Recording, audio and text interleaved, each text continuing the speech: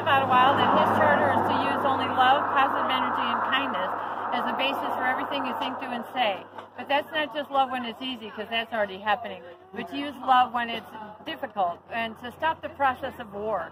War is basically, if I do something bad to you, it inspires you to want to do something bad to me back and get even, and that goes on forever. So we're asking you to stop that process and to use only love, kindness, and positive energy is the basis for everything. So when it's difficult, we ask you to hold back until you can convert your heart to a loving heart.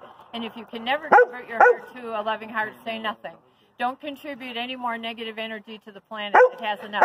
The power is with the people to create peace on earth. If we just use love and positive energy dispels negative energy. We need more positive energy. We're asking you to be positive for the rest of your life and to act like a living angel on earth. Do the best you can. We don't expect you to be perfect.